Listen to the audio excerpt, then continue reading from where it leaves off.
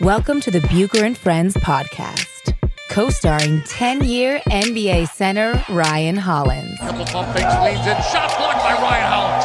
Hollins sent that into the third row. 6 rebounds and 8 assists. Hollins climbs the stairs. Down the floor. Ryan Hollins! He is the high jumper!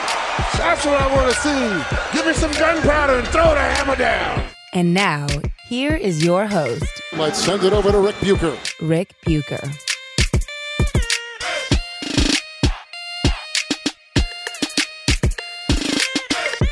Welcome to another edition of Bucher and Hollins, subsidiary of Bucher and Friends, part of the United WeCast Network. I'm Ric Bucher. You can see me on FS1. You can read me on Bleacher Report, and you can follow me on Twitter at Ric Bucher. He is Ryan Hollins. You can see him on ESPN, TNT, NBA TV. He's everywhere. And you can follow him on Twitter at the Ryan Hollins and on Instagram at simply Ryan Hollins. All right, it's been a minute since you and I have been able to get together, and a lot has transpired when it comes to the playoffs. The first question I have for you is, watching the Eastern Conference, we've had 2 games in each series, and they have been lopsided both ways. They've been blowouts.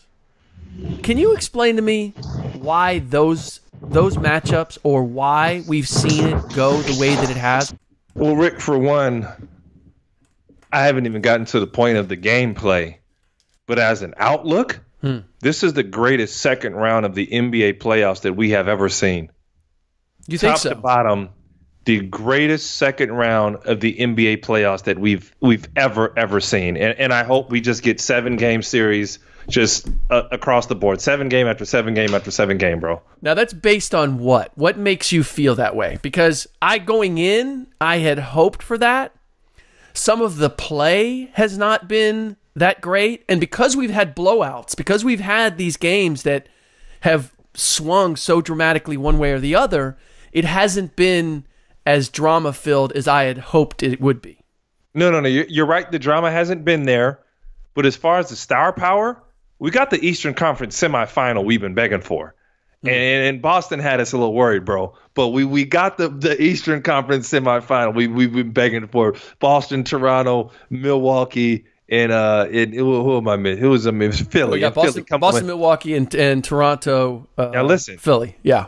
In the West, the team that definitely disappointed, there's a whole side of the bracket with 0 star power, since Russell Westbrook and those guys couldn't share the basketball and defend and do the little things. They grossly disappointed. But we got the performance of a lifetime from Damian Lillard. So Lillard's kind of made himself a name where I want to watch what he's going to do next. He's really intrigued. And I haven't felt that way about him before, Rick. I don't know if I'm late to the party, but I just hadn't felt that way. Like, yo, what's he going to do in the playoffs? Wow. Last second shot, give him the ball. Make it happen. Damian has grown on me, but Damian has grown, period. When they got blitzed by the New Orleans Pelicans and they lost to basically just a big backcourt in Drew Holiday and Rajon Rondo, to me, that was why they were upset, is because those two were able to shut down CJ and Damian, and the battle between Nurkic and AD was not a battle.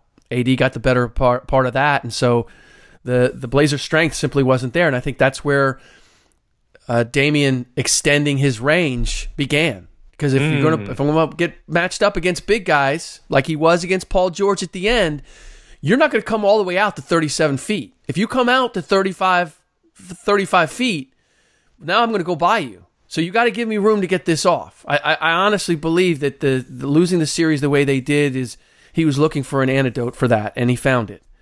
So I don't know that you're late to the party. I believe that Damian has just step by step has grown, and so we're seeing it. And this is what kind of amazes me. The guys on Inside the NBA, and not that Kenny and Charles and Shaq are always on point, but I respect Kenny a lot. I think Kenny really puts the time in to know what he's talking about. You don't respect Charles?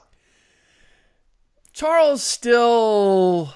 I like Charles. I like Charles. And I like to watch Charles, and I like to listen to Charles. Do I think that Charles is fully in tune with the game today? I think he still references everything based on what happened in his day. And it's fun, but I don't know that it's necessarily accurate. Right? I'm just laughing, man. You're crazy. You're not crazy, but you're honest, and I'm just tickled by that. So no, seriously, like when I'm at the TNT studios, yeah, like bro, behind the scenes, like their on air and their off air is the same banter, just yes. minus some language, obviously. Yes, but it's the same. Like like those dudes are genuine. Like yeah, no, and I love it, and I mean it's a great show, and I love talking to Charles, but like if I'm looking for someone to give me insightful analysis, I'm going to Kenny. I'm not going to Chuck. If I want to be entertained, I'm going to Chuck.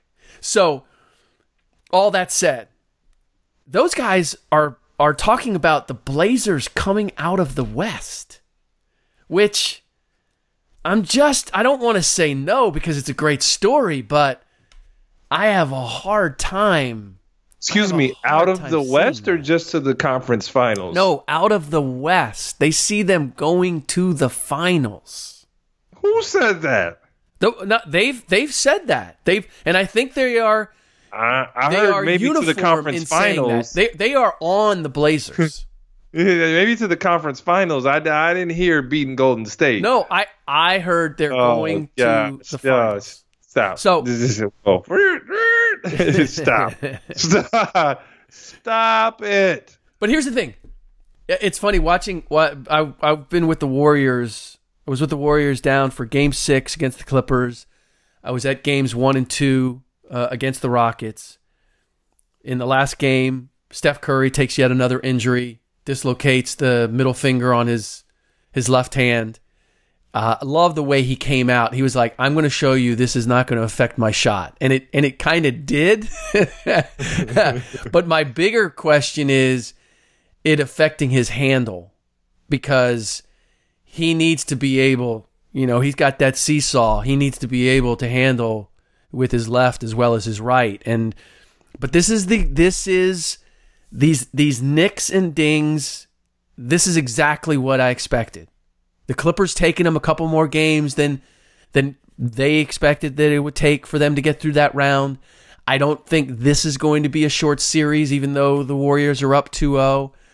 And I just feel as if by the time they get to the finals, and yes, I still have them getting to the finals, that Steve Kerr will have had to ride his main horses so much to get there that they are going to be they're going to be sitting ducks when it comes to facing Toronto or the Celtics. You don't. So, Rick. So, in some magic way, Toronto's not going to get beat up. Boston's not going to get beat up. Like, I think they have the. I think they one. They have the depth, and two, I don't expect that. Like, for all that the Warriors have been through the last 4 or 5 years, and the short, I mean, Steve's having to start either Andre Iguodala or Sean Livingston.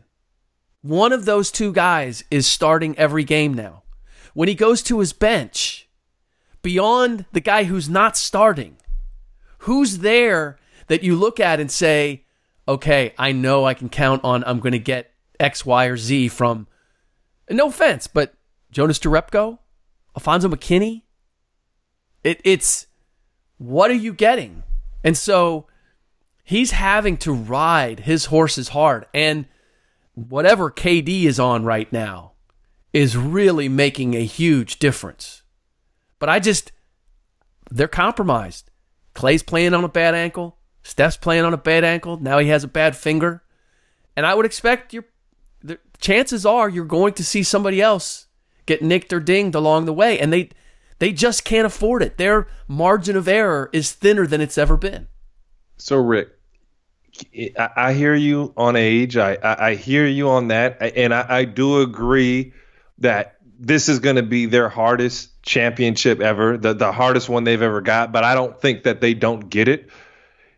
And if you want to look at an element here of Steph Curry, if I'm Steph Curry, would I rather come off a busted ankle or a busted knee or whatever, or just really missing real time, or would I rather have a broken finger? Oh, the finger, without question. Especially if it's on your non-shooting hand. Exactly. So, I tell you one thing. Steph is looking at this finger thing, and he's like, oh, my God, like, thank you. This is it? Thank you. Thank you. Hopefully this is it. But we also know that with Steph, like Steph utilizes everything that he's got. He utilizes his handle to create his shot. He utilizes his ambidexterity. He's finishing with either hand. And so when you start to take a few of these things away, when you start to limit just a little bit what he does in the scope of who the Warriors are. I mean, I'm not trying to be Chicken Little. I've been saying this all year. But as I watch them get nicked and dinged along the way and taking a couple extra games to get past the Clippers, this is exactly what I thought the recipe would be for them to get knocked off. When they have their five out there, their ability to lock down, the way their offense runs, it's still better than anybody else's. There's no question about that. That the value of their experience and their understanding of each other is greater than it's ever been before. But can they last through what do they need? Another 10 wins? And how many games does it take them to get those 10 wins? This is what's tough with the Warriors. And I saw this in the Clippers series, and I feel like a lot of people aren't giving the Clippers their just due, their credit. It was it was more so Golden State's lost it. And the Clippers are this scrappy group. Yeah. The Clippers pushed the Warriors, bro.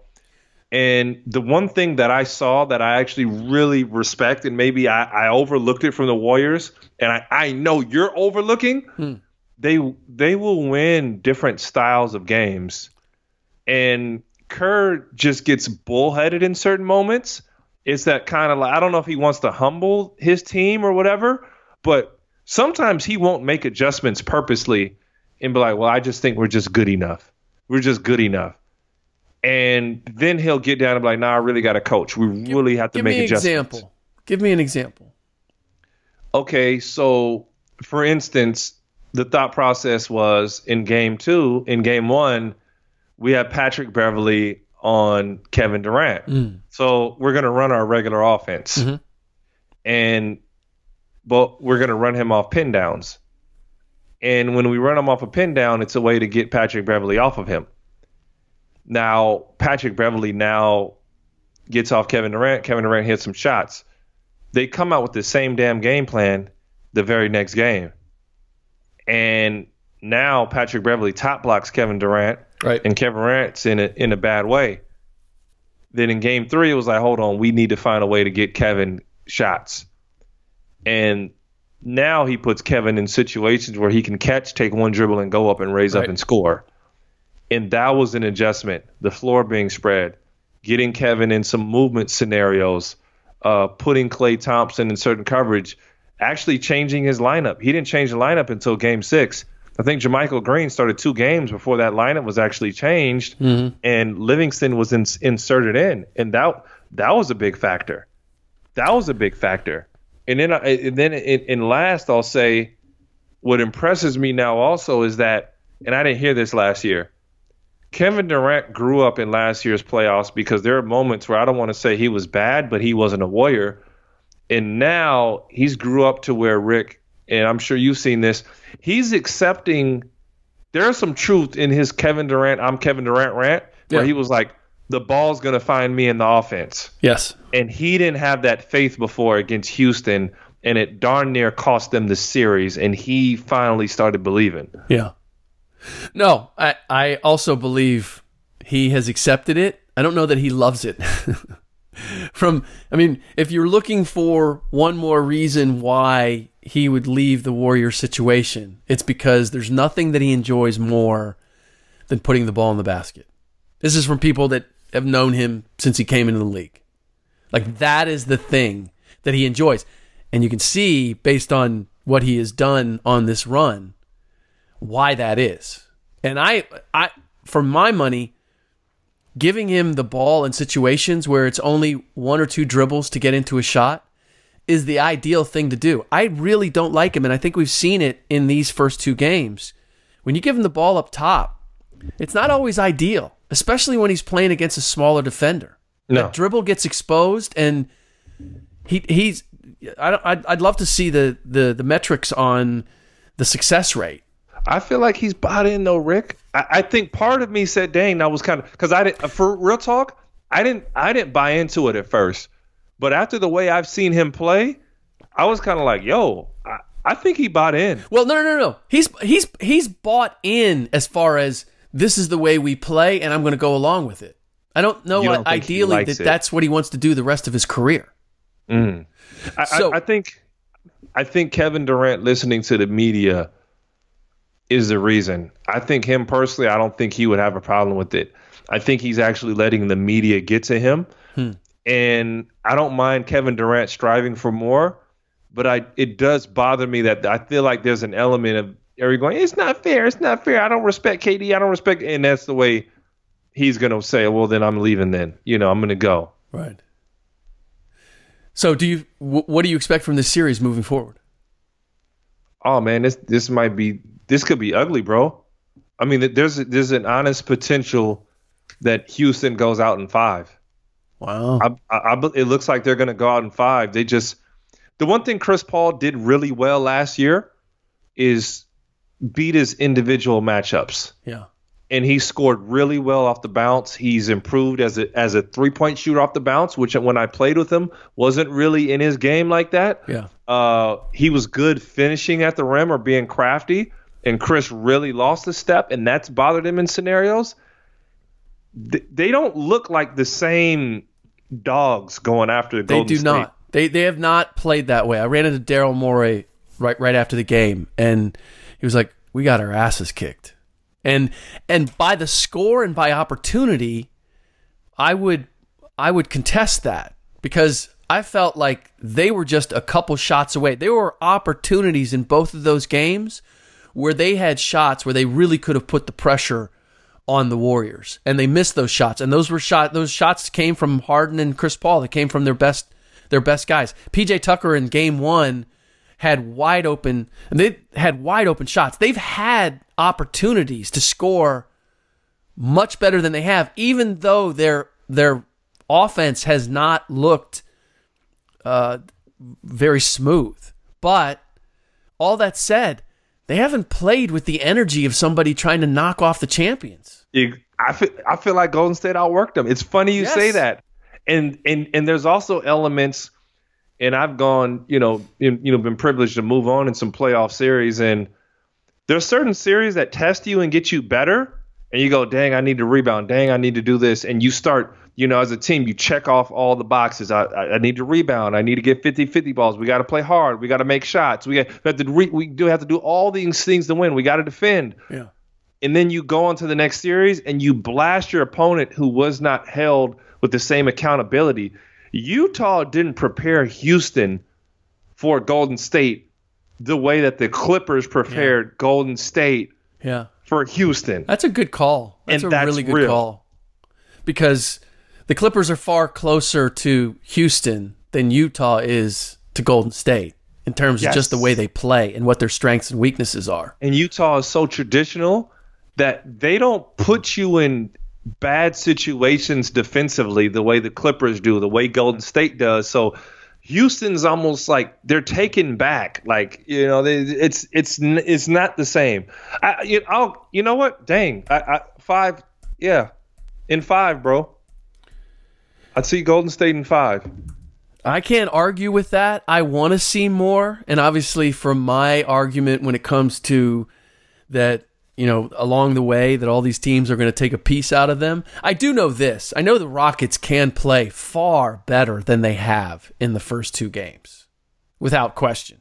Now, whether they find some of that, and to your point, with Chris Paul, Chris Paul has had opportunities to attack off the bounce, and he has relied more on his 3-point shot than he ever has. For whatever reason, it almost looks like he's afraid to extend himself and blow a hamstring again the way he did last year. That's what it looks like. It looks like a guy who's playing cautious from a physical standpoint. I do want to ask you one thing. This just popped in my head, seeing Jamal Charles, the running back, go back and sign a one-day contract with the Kansas City Chiefs so he could retire as a Chief. And I was thinking about you, and if you were going to be remembered in one uniform, what's the uniform that you would want to be remembered in? Clipper. You have to be a Clipper. And obviously, like, it's cool working for their broadcast. It's cool playing at home in LA. It was a sexy team to play for. I had more success in Boston. Yeah. I thought you might say Boston. I was a bigger piece of the team in Dallas. I actually had a game that won the series. The series was 1-1 or kind of 2-1, and we go up 3-1 and knock the Spurs out the playoffs. Bigger performance.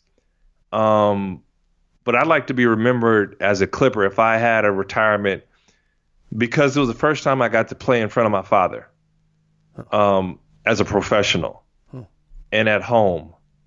And to where he didn't have to travel, he didn't have to fly to games, he didn't have to see me once or twice a year when we played the Lakers and the Clippers, or even, maybe 4 times or sparingly.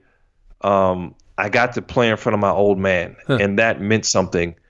And when I was a Clipper, there was just something different, man. And I remember, I can honestly say with a clear conscience, I gave the Clippers 110%.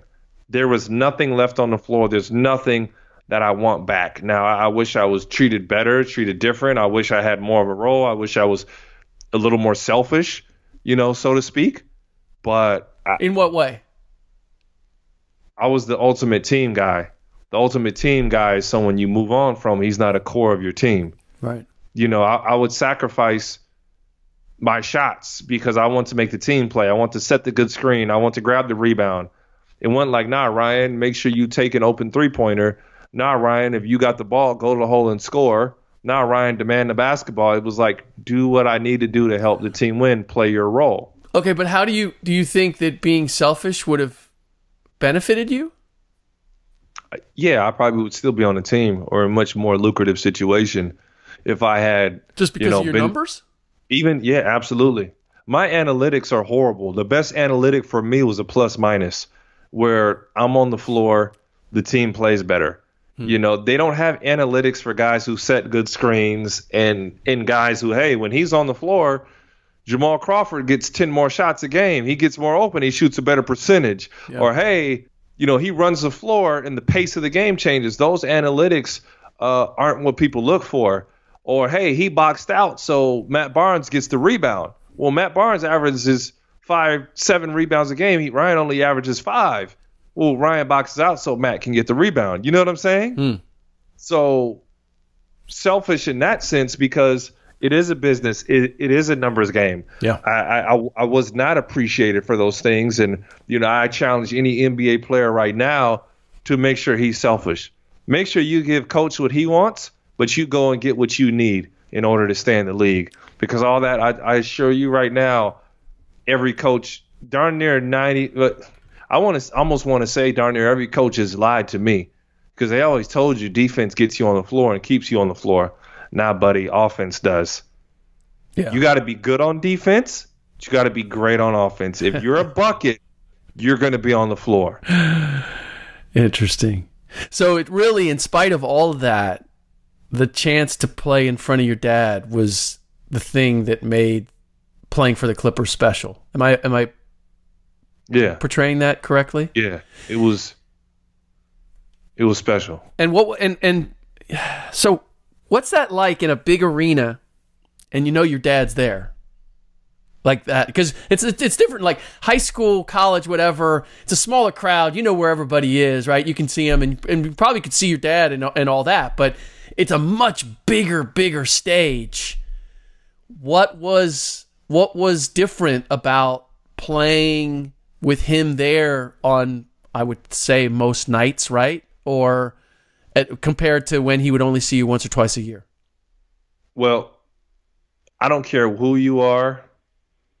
For any young man, and I'll say, even throw young women in there too, but maybe even more instrumental for young men. There's this desire to make your father proud. There's this like, hey, look at me, Dad. Like, are you proud of me? Are you happy? Yeah. And as a kid, we literally voice it, Daddy, look at me, look at me, look at me. But even as a grown man, yeah, you want your old man to look over and smile. Yep. That you know what I'm saying? Like, that means something. No. And I feel like it's bigger, right, Rick? It's bigger than basketball. Yep. And, for some of you, I'm glad my old man would tell me he was proud of me. But there are some people, and maybe I'll shoot a little message to them, man. Even if your old man says he's proud of you or not, man, you're doing a good job in whatever you're doing. You know what's making you proud. But, we all live for that. And it's pretty cool when that affirmation is there on the other side. Right. That's good stuff. Yeah, no, I experienced that both ways. My dad I never got compliments from him. He was my coach. I never got compliments from him, but I always strive to, like, if he said something negative, it killed me. It killed you. And so with my kids, I'm also sensitive to that because when they're playing, both of them are in high school now, and they're looking over all the time. Something happens or whatever, and we have those exchanges. And there was a time where, I have high expectations for them, and I realized how impactful just the expression on my face could be, and I knew that they wanted to do well, and so for me it became, you know what, I need to be encouraging. If I got a disgusted look on my face when they miss a free throw, like, that sends a chill through them, right? It's like, and every once in a while I still catch myself. I'm like, hold your follow through, or whatever it is, right? But my kids are terrific, and I have tried to give them what my dad, that balance, encourage, don't be over the top, but let them know how I feel. Though, Rick, like when you made your dad proud, did you know, kind of like, I know you saw that old man. Oh, yeah. You knew. So this is a real quick story. We played this because my dad coached me in soccer, and we played the same team on a weekend. It was like a back-to-back, right? And the Saturday game, we lost, and I didn't play very well. And then the next day, I was on it. And my dad's way of saying that I did a good job in the second game was, the coach came over to me and asked who number 13 was, and was he even on the team on Saturday, right? And I was like, okay, that means that means I made an impact on Sunday. So anyway, I hear you. I give you this real quick, and Rick, I think you touched on this a little bit. My daughter started playing volleyball last year, and I've kind of sworn, because my dad did this with me, I think for this, I'll let them pick up basketball or volleyball or whatever if they choose. Yep. And if they say, yo, Dad, help me out because I know you were a pro athlete, it's on. Right. But until I hear that, right, I'm going to chill. You know what I'm saying? Like I'm going to chill. Right. So my daughter was really struggling in volleyball. It was her first time playing, and everything in me wants to go in the backyard, do some drills, get some conditioning, get some reps up, get some extra practice in. And what bothered me with her wasn't that her skill set wasn't there. It's she was getting really intimidated. And it was really hard because I was always coached to yell or scream or come on, let's go. And you get motivated. Mm-hmm.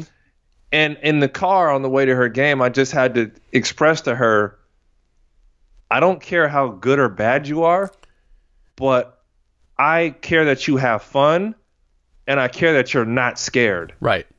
That you just go for it. I have a problem if you don't go for it. Right. Now, I don't care if you miss 1,000 shots or spikes or what it serves or whatever. I don't care if it goes clear out, but as long as you go for it. And she had the game of her life. And I felt like as a parent, that was one of my best moments of like, okay, I articulated something. Yes. And I didn't let my own selfish emotions get in the way and go, no, you got to do it like this. This is, you know what I'm saying? Like, I didn't mess it up, you know?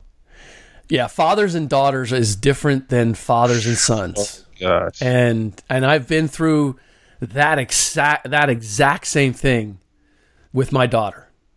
And you know, we've it's funny because like she had a game where I thought she played scared. And I said, look, I don't care how many shots you miss. You need to believe in yourself as much as your coach and I believe in you. And you need to let things go. Because she would make a mistake and she would have such high expectations for herself. You could just tell she would wear it. And she made 2 mistakes in a row. It's like, oh, here we go. And basketball, as you know, man, you just can't. Is this because of you? Is this because of you being there? Or is this kind of like she's a perfectionist? I think it's a combination. It's a combination. And so, but I wanted to take my part out of it. But anyway, so it was a drive home and I let her have it. And at the end, I was like, okay, this is going to go one of 2 ways. And we got out of the car. We got home. We pulled in the driveway and we got out of the car and she came over and she gave me a hug and she said, thank you for believing in me. And I was like, okay. Cool. Then the message got through the way I wanted it to. Because I ping-ponged back and forth between, look, you're better. This is on you. Like, you have to take the bull by the horns. And this is why I believe that you can. But this is what's got to happen. And so yeah, we've gone through a lot on that front. All right, I do want to get to actually, you know what I want to ask you, has Will Cain apologized to you yet? Absolutely not. His apologies come in like a weird way. So maybe when I went on the show, he kind of was like, yeah, you were kind of right. Yeah. It was kind of like that. He was like, oh, you're gloating, you're tooting your horn now. Like he kind of, I went on earlier this week and that's kind of like what he said. Okay. So for those who don't know, going into the Milwaukee-Boston series, Ryan said what he's said all year long, which is that Giannis is going to struggle in the postseason. And Will dismissed the idea that Kyrie Irving was a better closer than Giannis. I mean, said a lot of things that were just was crazy talk. It was, I feel, as almost as if he painted himself into a corner, and then he had no choice but to say some things that there's no way that he actually believed them. There's no way you're actually, and then you had Dominique Foxworth. Oh yeah, and then clearly, I forgot. And then he was like, so Chris Middleton isn't better than Chris Paul? Yeah, right now Chris Middleton is better than Chris Paul. Yeah. There were a lot of so much. There's a lot. You're right about that. A lot of things said that anybody who watches basketball it was Will just not trying to lose face in the argument at the time, and I'm thinking, and this is Ryan Hollins. You do know you're talking to a former NBA player, right? Rick, I swear we think so much the same. The first thing I told him on the show is like, and this is his answer. Look, I said, Will, I never want to pull this card, but a lot of things that I say come from thousands and thousands of hours of me studying film and scouting reports. So sometimes I have opinions. I like it, I don't like it. But there's certain things like I don't want to just say I know, but it's like you can see this not the way the game is played. And I'm not saying I'm all knowing. And then he's like, well, you can be wrong sometimes. That was his way of saying, like, you were right. But I was just like, Will, I'm not trying to, I'll say stun on you. I'm not trying to big time you, but I'm like, certain things we're adamant for them. And remember, the very first statement I made, I said everything is going to go through Bledsoe and Middleton for them to have success. Yeah. And what are things going through when those two had success? Yep. Bledsoe and Middleton. Giannis, yeah, he's going to be good, but he's not the guy right now, and hopefully he develops into it. I run into the same thing all the time, and I don't want to big time anybody, or I don't want to, people come at me in social media or wherever it might be, and I don't want to take a you don't know what you're talking about attitude. Right? Yeah. I want to have an exchange, but there are things that are said that, based on covering the league the ESPN the magazine was just shuttered, and that was a big stepping stone for me. That's how I got to ESPN, and I went back and I looked up the first feature story I ever wrote, October 1998. And it was during the lockout with a Reggie Miller and a Mark Jackson and a rookie named Al Harrington and Larry Bird in his second year as the head coach. And it just reminded me, like, and I went and saw them. The team was working out during the lockout because Larry had kind of tipped them off. Hey, you guys need to be ready because when the lockout's over, it's suddenly going to be go time, and there are going to be a lot of teams that aren't ready. And if we're ready, we're going to have an advantage. And so I flew to Indy and spent some time with those guys, and ESPN the magazine afforded me to do that, not only with NBA teams, but around the world. Sent me to China, South Africa, Germany, Serbia. You just dated something for me, bro. I forgot ESPN the magazine. Yes. There was ESPN the magazine. I forgot about that. Yes. Dang. So I've spent all this time having, by great fortune, having this intimate relationship with the NBA, behind the scenes with people in the NBA, watching things in the NBA. And so there's just this knowledge that you get just from seeing things and seeing how they work. And granted, the game has changed, and you do have to stay current with how the game's evolving. Some of the principles, we just talked about Chuck and his view, like there are principles about the game that do change, and you have to understand that, 15 years ago, the 3-point shot, it wasn't what it is today. Hey, bro, true story, we would look at 3-point shooters as soft. Yeah. He's soft. It was like, if you were a shooter, it was like kind of like, he's soft. Mm-hmm. Mm-hmm. Like, we needed a tough guy who could make shots. Right. A Mario Ellie. Yeah. Right? Yep. Got to be able to hit that shot, but it was really about, can you get to or Vince Askew. Mm-hmm. Mm-hmm. Yeah. No, it's a combination, but man, there are times where I feel like I'm having a conversation with somebody who's watched basketball for like the last 5 years, and they want to tell me, no, you don't know what you're talking about. And I'm thinking, dude, I don't want to pull a card on you, but I've seen this, like, I've seen iterations of this 9 times over, and somebody wants to throw analytics at me. I'm like, the chemistry of a team, understanding how a team works, the bond of a team, the guys understanding and how they fit together in their roles on the floor, like all of that matters way more than looking at statistics. You're coming at me with percentages. I'm like, dude, that doesn't explain how a team works. So, but no, I credit you, Rick. I mean, straight up, I played in the league 10 years, 9 different teams, 13 different NBA coaches, and when you talk, you know your stuff, Rick.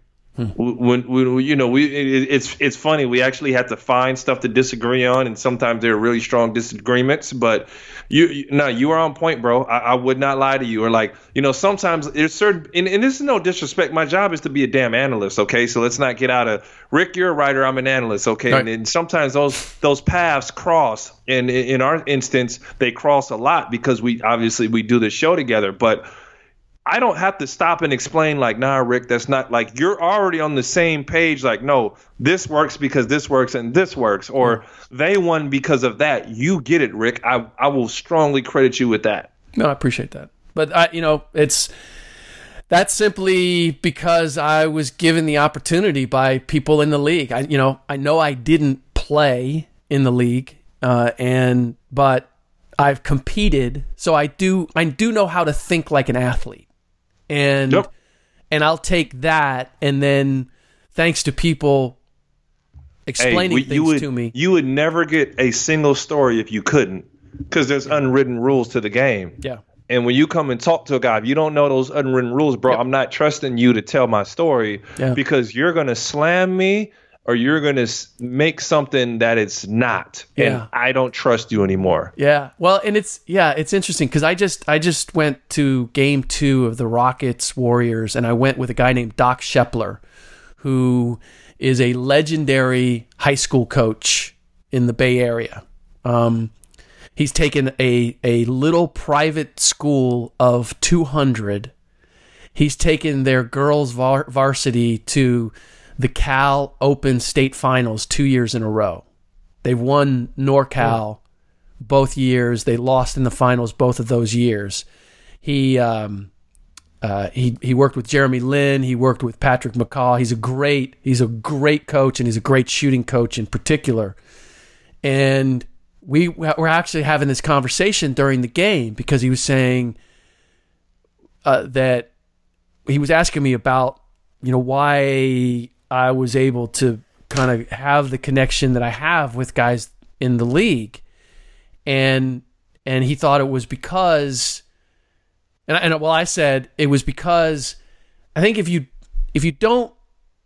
never been an athlete, or if you've never competed, or you've never been in competitive situations, you ask different questions, and the second you ask a question where a guy goes, "Oh, he doesn't know." Like what this is about, right? You just like it's so wrong-headed that you can't get anywhere.